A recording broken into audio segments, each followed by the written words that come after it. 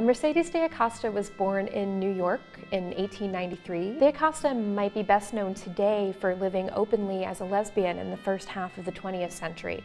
Many of Mercedes' relationships were with fairly famous women, also in the arts.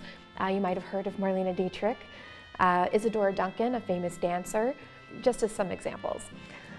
Because her uncloseted lifestyle was so unusual, it often overshadows the fact that Mercedes de Acosta was a prolific writer. She wrote a dozen plays, one novel, several volumes of poetry, and a memoir, which is one of the ways we know so much about her life.